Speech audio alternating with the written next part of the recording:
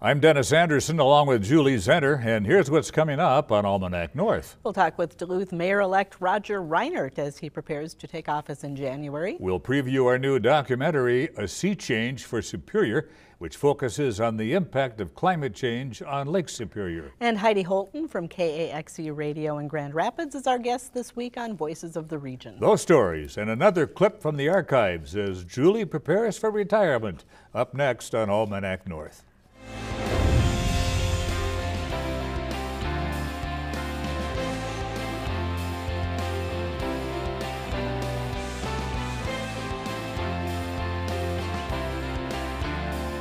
Hello once again, everyone, and welcome to Almanac North. Thank you very much for watching. And Julie, here we are on the 1st of December. Very little snow and unusually mild temperatures. Yeah, I'm kind of excited about the prospect of an El Nino winter with a little bit less than last year, but I'm hoping that we get some snow for the holidays. At this age, it's nice to shovel less. It is indeed. All right, let's get started with the headlines. All right. Thanks, Denny.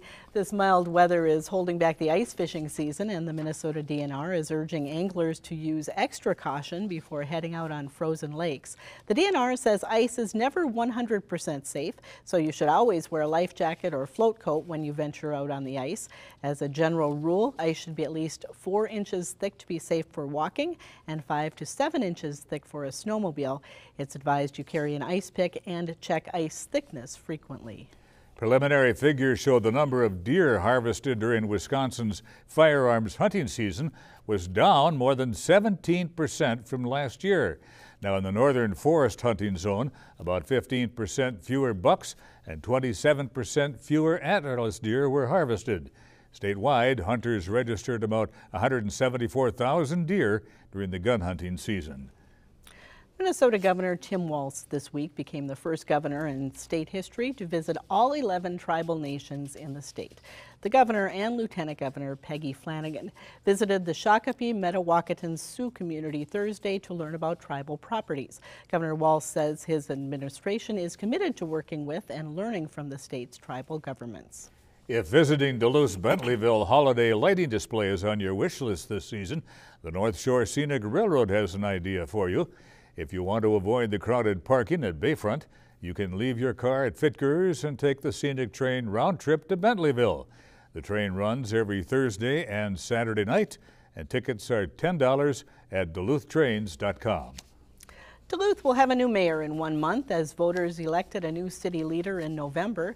The campaign signs have been collected and door knocking is behind, and now the real hard work begins. Joining us to talk about the campaign and his transition to office is Roger Reinert, Mayor-Elect of the city of Duluth. And Mayor-Elect, congratulations. Thank you. Good to have you here. No, thanks for having me. And congratulations on your soon retirement. Yeah, I'm excited about that too. Out with the old, in with the new. Anyway, let's talk a little bit about the campaign and what you think are some of the factors that set you apart and really gave you an edge in this. Well, you know, I think there were a couple things that played. One was folks were just ready for something different. And that was something that we heard really from one end of the community to the other. And sometimes people would say it differently. They might it might be about, you know, I just think a third term is too much. Some folks had specific issues that they were concerned about. But for many, it was just a sense that they wanted to see the community head in a different direction. And that coupled with, we really hadn't had a contested election for mayor since 2007, and that was Don Ness and Charlie Bell. And we saw that, you know, as I did my homework to think about feeling called to this, you know, I looked at that history, and 4 years ago, 2/3 of Duluthians didn't even vote in the mayoral election. So, you know, as I reflect on this season we've just ended, one of the things that I'm incredibly proud of is that we saw almost 54% voter turnout. Some states in presidential elections don't see that kind of a voter turnout. So now, what's it like putting a team together? Sure. You know, I think folks always ask, like, what is it that the mayor, you know, where do your hands show up, I guess? And all the department directors are mayoral appointees, the police chief, the fire chief, the human rights officer, the city administrator, and the city attorney. And then the mayor also has 2 staff that directly work with them, a communications person as well as a community outreach officer. So I've been busy. Julie and I were chatting before the show. You know, I still have my other jobs that people are paying me for until this one starts. So on top of that, I've been busy just getting a chance to sit with many of those folks one-on-one and sort of make those evaluations, like who are the right folks to be in the team to join me as we move forward after January 2nd. And of course, you served on the Duluth City Council years ago.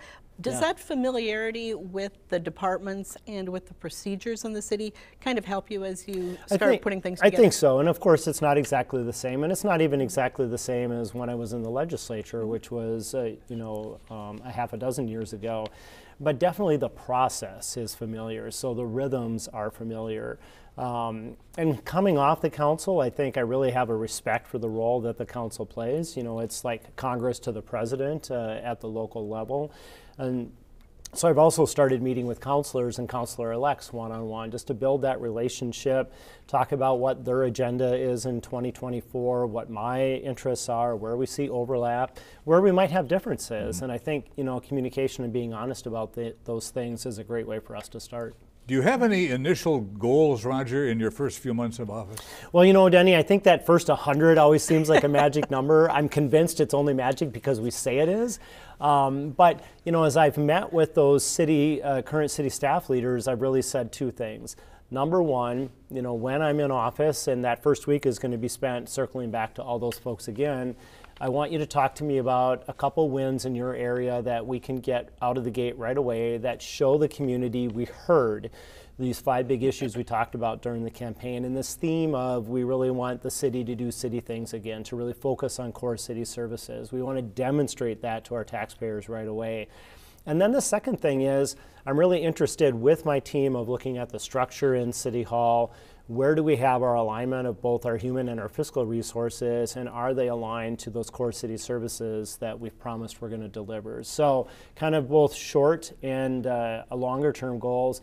And I would share, I do plan to do a State of the City at about that 100-day mark. I'm hoping to do it out at Denfeld High School in the auditorium and have people do something a little bit different than what we've normally done with the deck and come to one of our really historic assets in the western part of our community. Of course, you'll be mayor of the entire city, but there were parts of the city that lean toward Mayor Larson. The UMD area, the East Hillside, downtown, waterfront. Yep. Are there special things that you're going to do to reach out to voters in those areas to try to get them on board the Roger train? Well, I don't want to ride the Roger train. No, I think you know, my attitude is, and I said this the night of the election, you know, I am mayor for all of Duluth. And I've had plenty of meetings already with folks that I know didn't support me, and that's okay. You know, there's a few cases where it's going to take more work to rebuild some relationships, just because of the, you know, at times this campaign was challenging. I'll say that. But for most, you know, this is the product of having a couple well-qualified candidates. You will have people make different choices, and I'm okay with that. And I don't take that personally. So, you know, the mayor for all of the community means that I treat all of the community the same. And I'm not looking to try to do one thing for a group of people than I would for another. And part of that is I don't have an eye towards 4 years from now. I've been asked to serve at this time. And, you know, 3 or 4 years from now, we'll make an assessment of whether I feel called and whether the community thinks that I would be the right fit. But that's not the work we're doing now. The work we're doing now is to align the staff and resources to our core city services. And as you look ahead, Roger, how strong is Duluth economically? We're doing well, but we could do better, certainly. You know, and one of the things we talked about during the campaign was how important it is to grow our commercial tax base, to grow the business part of our community.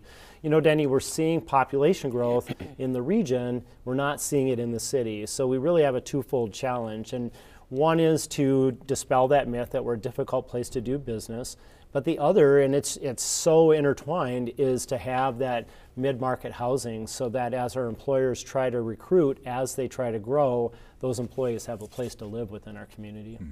Getting back to you know, rebuilding and building relationships, you served many years in the state legislature as a member of the DFL party. You chose not to seek the DFL endorsement in the mayor's race, but it was given to Emily Larson. Are there repairs that need to be made certainly. there in terms of kind of bringing bringing yourself back into the fold? Well, and I would say a couple things. That's a great question. And really nothing to do around the endorsement. I made an intentional decision about not seeking political party and honoring the nonpartisan nature of the role. And, you know, as you know and many know, I think I was endorsed 5 times as a DFL candidate. Much more to do with, the turn the campaign took. And, you know, there were 9 different attack mailers from a group that supported me at one time, and I was a member of it at the Capitol. Did that surprise you? It did, and it really disappointed me. You know, and it disappointed me both because of that nature, but also because of, you know, the DC tactic of, I'm going to take this one thing that was a committee vote on an A5 amendment and offer it as proof of everything. And, you know, I'm so thankful, and I really did believe that local is where that we can overcome those styles of because people know you and they've seen your service. So what I'll say is, I come into office knowing that I owe this election to one group of people, and that's everyday Duluth voters. Because, of course, in addition to not doing party endorsements, we didn't seek elected official endorsements, we didn't seek a laundry list of union endorsements. We really were just focused on folks, and we saw that again in that 54% voter turnout. You did a lot of one-on-one campaigning. I sure did. What did you learn from the voters as you knocked on doors? You know, and it really started last spring right away. We really were intentional about our first phase of the campaign being listening. So we had coffee conversations and we had small groups, and I can't tell you how many one-on-ones I did. And largely I just listened and I took notes. And out of that came those 5 big issues then we talked about, the housing and the commercial tax base and streets and downtown. And those then I consider our marching orders as we move through. You know, when you look at not just almost record voter turnout, we haven't seen it in many, many years, that 54%, but also the 20% vote margin. I mean, it really, I didn't need a poll. I mean, that told me that not only were we right on the issues, but that the public was saying, get after it. This is what we want to see progress on. You've had a lot of life experience since the last time you were in public office. True story, yeah. You earned your law degree. You've been working as a lawyer. Went to Afghanistan.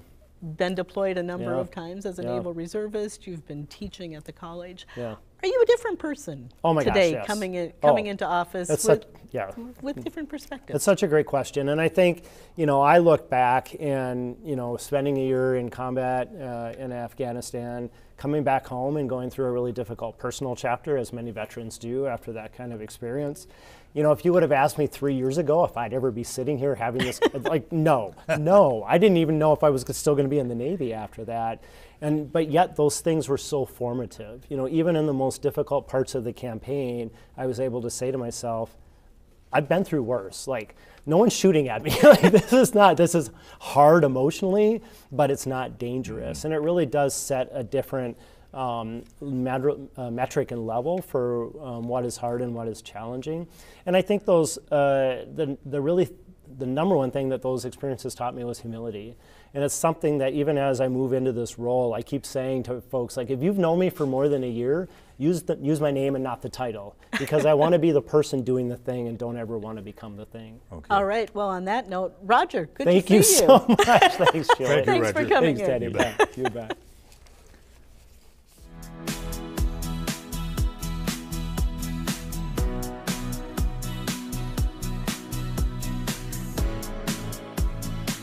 And it's time now for Voices of the Region, when we hear from an area journalist about stories making news. Now this week, our guest is Heidi Holtan, Director of Content and Public Affairs at KAXE Radio in Grand Rapids.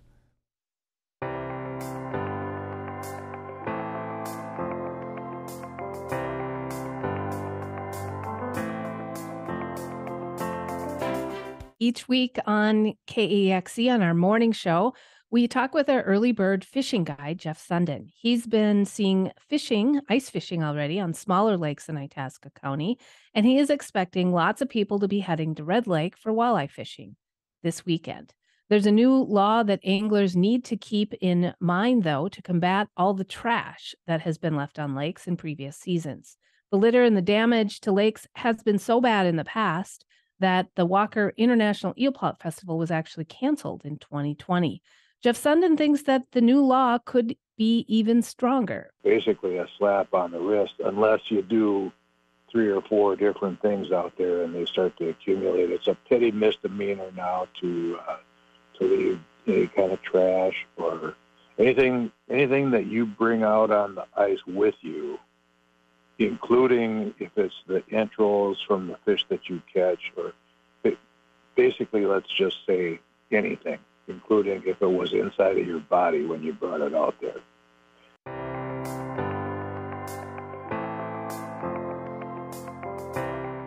Itasca County is kind of unique in the state of Minnesota. IMCare is the sole carrier of public health insurance. In September, IMCare announced plans to terminate its in-network contract with Lakeview Behavioral Health by the end of the year. That change could impact about 700 patients that are receiving treatment at Lakeview Behavioral Health. The county says that it is following a transition plan approved by the state and is working with those affected to seek appropriate care elsewhere. But many residents have tried working with county officials only to be told that the matter isn't public information. We talked recently with Simon Gretton. He's a local EMT. Well, that's been very frustrating with this. That really has. I mean, I've been, naturally you hear about something like this, you reach out to the county commissioners. That's what we do. They're the ones who are accountable for. Unfortunately, their position has been that they can't comment on this. They've cited legal concerns. And that's been, I certainly don't want to accuse anyone of acting in bad faith, and I'm not going to. I'm going to assume they're acting in good faith. But it's really been frustrating to have a conversation about this. I think generally we are considered to be an underserved area generally, and it's not hard to imagine that if this happens, that we'll see increases in homelessness, increases in people using the ER, increases in people calling the ambulance, increases in people calling law enforcement, maybe more suicides, maybe more murders, all the things that we don't want to see.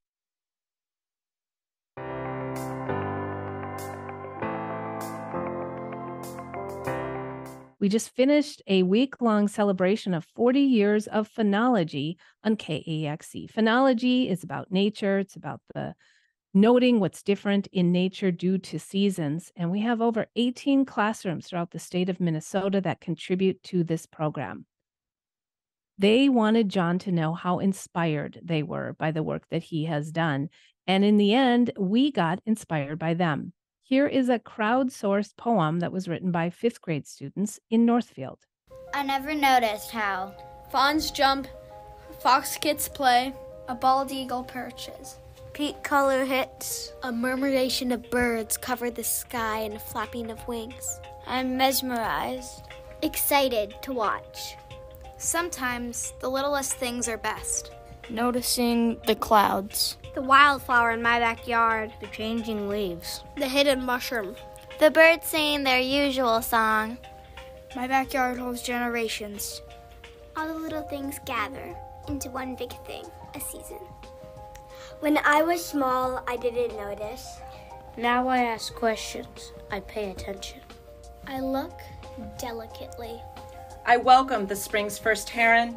I say goodbye to the fall's last dragonfly. I have a whole new way to see the world.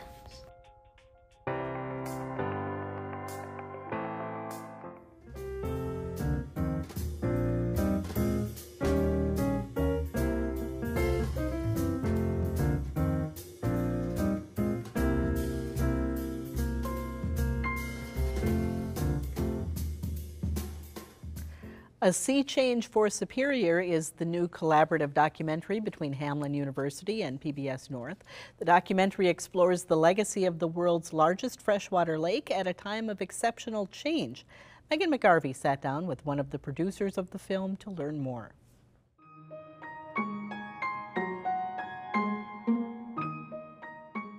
The story really started with our learning about the fact that Lake Superior is among the fastest warming of the large lakes of the world.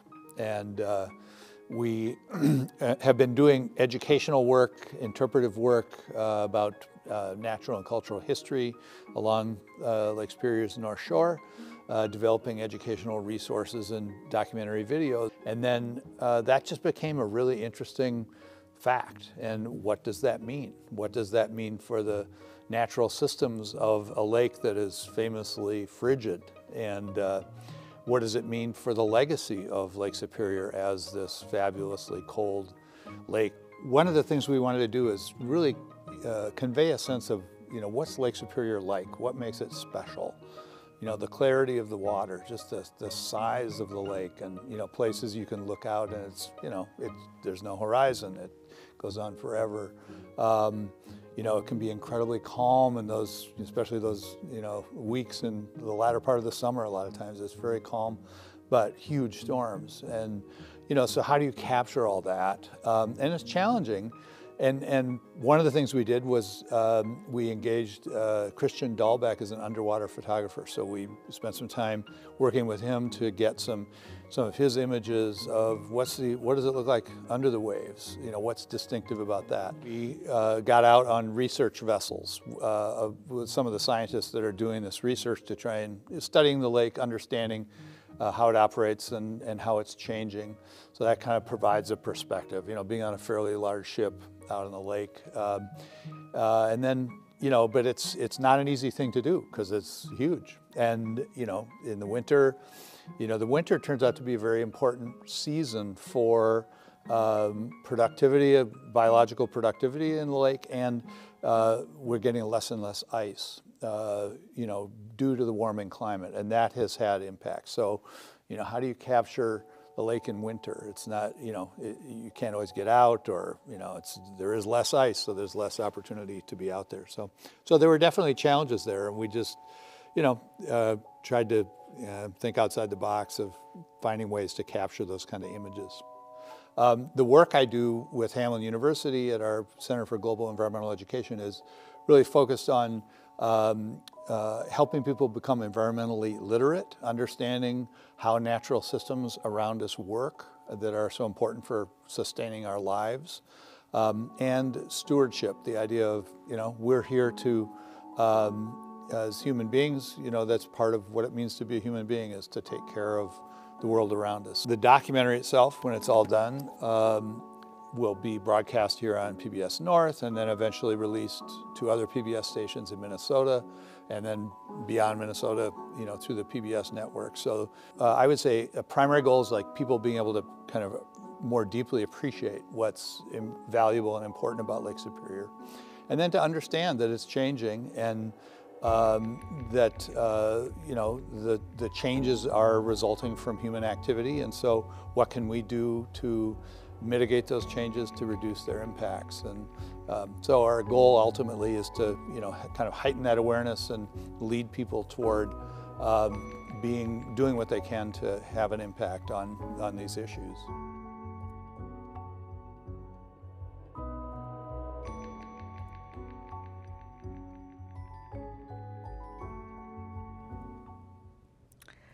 A Sea Change for Superior will have its broadcast premiere this coming Monday, December 4th at 7 p.m. on PBS North. And as we mentioned on a previous show, Julie is stepping down from Almanac North after 30 years of hosting the program. And as we get ready for our last show together on December the 15th, we thought it would be fun to share some highlights from Julie's career over the next few weeks. Now, the clip you're about to see is from 2007, when Julie and former Almanac North host Darren Danielson talked with two former Duluth mayors about Don Ness's run for their old job. Let's take a look. Well, candidates Don Ness and Charlie Bell have made it past the first hurdle to becoming the next mayor of Duluth. As the top two vote getters in Tuesday's primary election, the next month and a half will be critical to the candidates. And who better to talk about what comes next than two former mayors of Duluth? Joining us now is Gary Doty, who served 12 years in the mayor's office, and John Fido was mayor of Duluth during the 1980s and the early 90s. And thanks to both of you gentlemen for joining us. We appreciate it. Thanks for inviting us. Now, much ado has been made about the youth of Don Ness, but I think that you need to set the record straight because you... Right here and now, John. Right you were the youngest city councilor, I understand. Yes. How old were you when you were first elected to the city council? It was a long time. I can tell by the gray hair. Actually, I was 24 when I was elected to the council, and 29 when I took office, 28 when I ran for mayor, but 29 when I took office as mayor. So is youth an advantage or a disadvantage in the position? You know, in one context, youth, I think, brings a level of exuberance that nothing is unreachable.